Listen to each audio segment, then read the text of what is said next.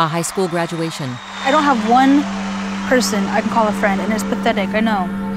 I don't know where I fit in anywhere. What can I do? A job, and I get that, but I don't have patience, and I cuss like a sailor. Check, check, check, 1, 2. I would like to get enough songs together to form a album. Bottles of tempera paint. If I didn't have the art to do and had the brain injury, I probably wouldn't be on the planet. I would have been that suicidal. See, I do that. I love beatboxing. Ever since my brain injury, it has been worlds harder to write. The painter reads a teabag label.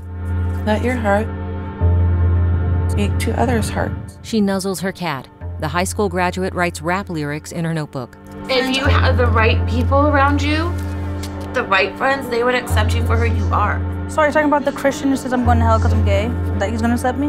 Jeez Louise, where'd that even come out? The painter ponders art on a wall. If I was in a gallery like one of these down here, that would mean I made it.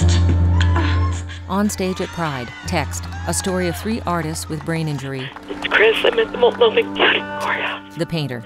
They're gonna evict me. Chris totters, leans against a wall. That my hair is just blocking all the vibes from the heavens or whatever. Hello, hello, hello.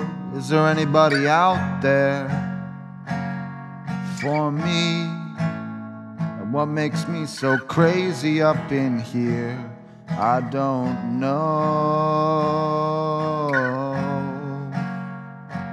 I don't. Title, Who Am I to Stop It?